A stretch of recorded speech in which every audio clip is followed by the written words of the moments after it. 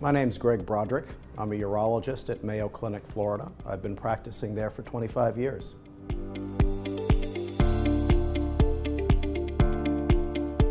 Just about every man that's ever watched a commercial at dinner time has heard about erectile dysfunction. And they all know that that means an inability to initiate or maintain an erection. But most of my patients want to understand what causes or what regulates a normal erection. A normal erection is mediated by three factors: adequate arteries, adequate venous system, and an adequate set of nerves. So a man feels sexually stimulated either by direct touch or by thought, and the nerves trigger a response, and that response is largely vascular. The first thing that happens is that the arteries dilate. They go from being, say, the size of a garden hose to the size of a fire hose, and that floods the penis with blood. Well, that's not enough to cause rigidity. What actually has to happen internally is that vein valves have to close and trap that blood in the penis. And it's actually not a set of valves in the traditional mechanical sense. Imagine a honeycomb, a bee's honeycomb. The internal architecture of the penis is made of smooth muscle, arranged in a honeycomb, and we call these honeycombs sinusoids.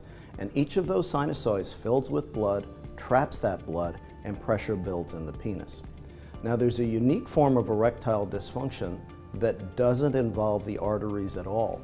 We typically think of the aging male as having hardening and narrowing of the arteries, and yes, that certainly does cause ED.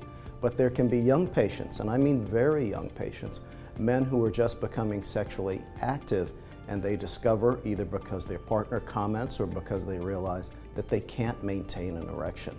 And that's generally related to the venous side of that equation, the inability to trap blood in the penis.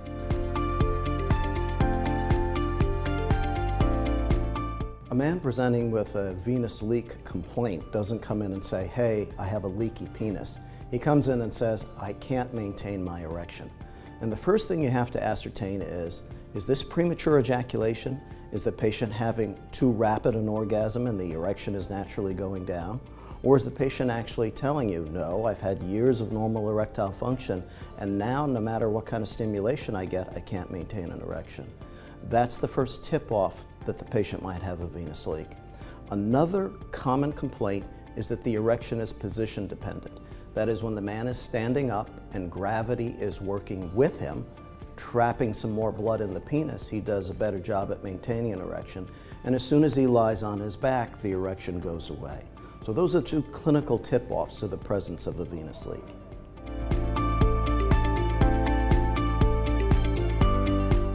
We all think that erectile dysfunction occurs to men as we age. But in this particular problem, called a venous leak, it's irrespective of age. And I can see very young men coming into the office in their 20s, and I can see elderly men coming into the office in their 70s that have the problem. The only way to distinguish it from the natural changes that occur in the arteries that narrow the arteries is to do a Doppler ultrasound to figure out which half of the equation is not working. Is it the arterial side, or is it the venous trapping side?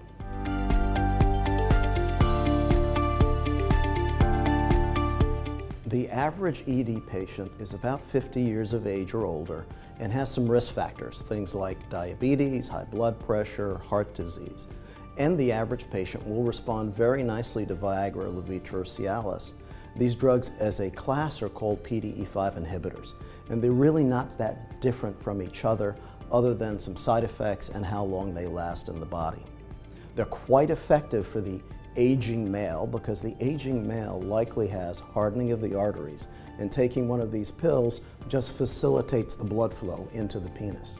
Unfortunately, if that aging male also has a venous leak, despite the entry of the blood into the penis, there's no trapping of the blood in the penis and there will be no good erection.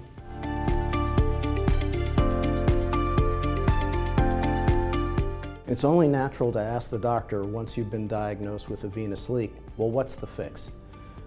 Unfortunately, the fix doesn't occur with a tablet, and it doesn't occur with an injection, and it doesn't occur with surgery.